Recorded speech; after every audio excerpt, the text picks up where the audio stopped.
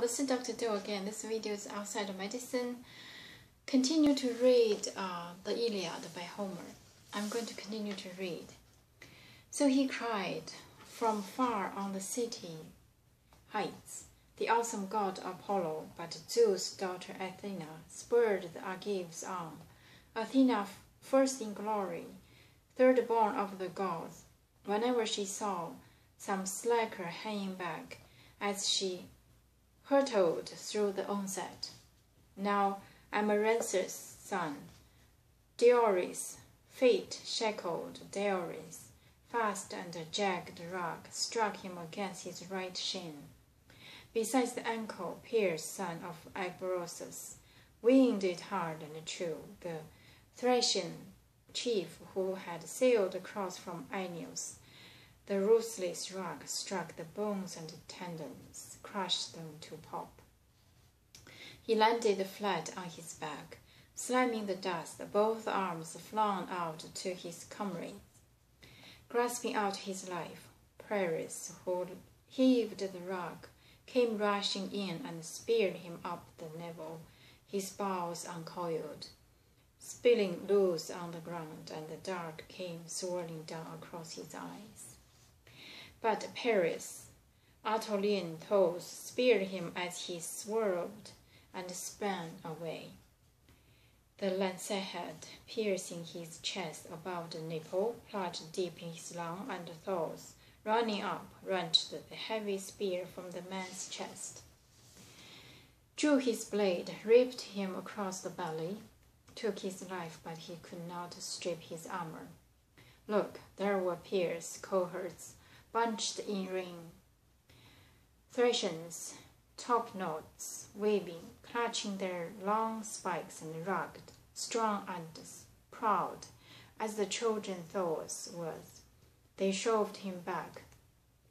He gave ground, staggering, reeling, and so the two lay stretched in the dust, side by side, a lord of Thrace, a lord of Epians, armed in bronze, and a truck of other soldiers died around them. And now no man who waded into that work could scorn it any longer.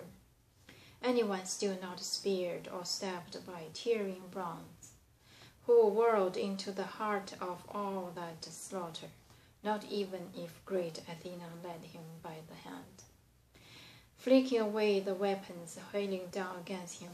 That day ranks of Trojans, ranks of Achaeans fighters, sprawled there side by side, face down in the dust. Book 5. Diomedes fights the gods. Then Pallas Athena granted Tydeus' son Diomedes strength and daring, so the fighters would shine forth and tower over the Argives, and win himself great glory. She set the man ablaze, his shield and helmet flaming with tireless fire like the star that flames at harvest, based in the ocean, rising up to outshine all other stars. Such fire Athena blazed from Tydeus' head and shoulders, drove him into the center where the masses struggled on. There was a Trojan, Darius, a decent, wealthy man, the god Hephaestus, priest, who had bred 2 sons, Phagus and Idias, trained for every foray. Breaking ranks, they rushed ahead in their chariots, charging Diomedes, already dismounted, rearing up on foot. They went for each other fast, close range. Phagus hurled first. This spear's shadow flew and over Tydeus' left shoulders. The tip passed and never touched his body. Tydeus hurled next. The bronze launched from his hand, and not for nothing, hitting Phagus' chest. Between the nipples it pitched him out behind his team. Idias leapt, abandoned the handsome car, but did not dare to stand and defend his dead brother, and not even so would he have fled his black death, but the god of fire swept him off and saved him. shrouding the man in night, so the old priest would not be wholly crushed with one son left.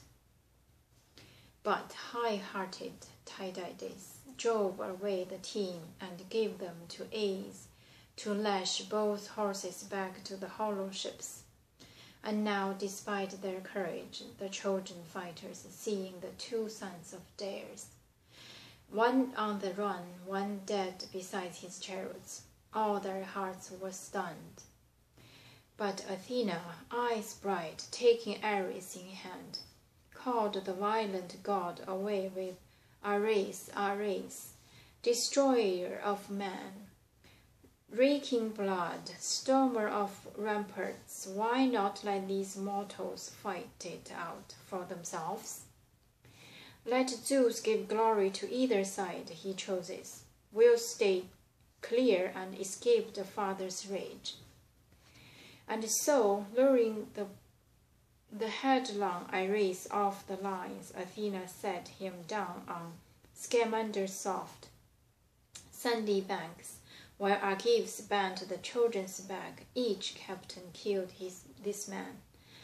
First Agamemnon, lord of men, spilled the giant Odius, chief of the Halizonians, off his car, the first to fall as he veered away. The spearhead punched his back between the shoulders, gouging his flesh and jolting out through his ribs. He fell with a crash. His armor ran against him. Idomeneus cut down Phaestus, Meronian, Boros' son, who shipped to Troy from the good rich earth of Tarni. As he tried to mount behind his team and famous spearman, stabbed a heavy javelin deep in his right shoulder. He dropped from his war car, gripped by the hateful dark. Then as Idomeneus' henchman stripped the corpse, Menelaus took Scamudraes down with a sharp spear. Strophius' son, a crack marksman, skilled at the hunt.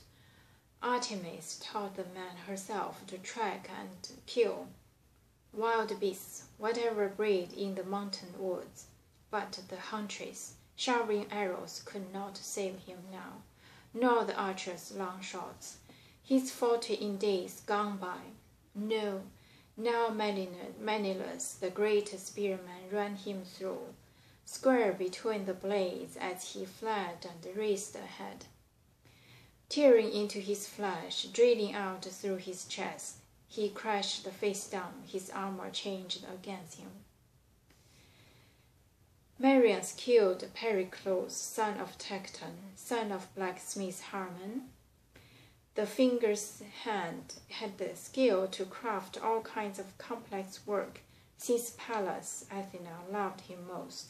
Her protege, who had built Paris his steady, balanced the ships, trim launchers of death, freeing with death for all of the Troy and now for the shipwright too. Who could the man know of all the gods' decree? I'm going to stop here today and continue next time. Thank you for watching.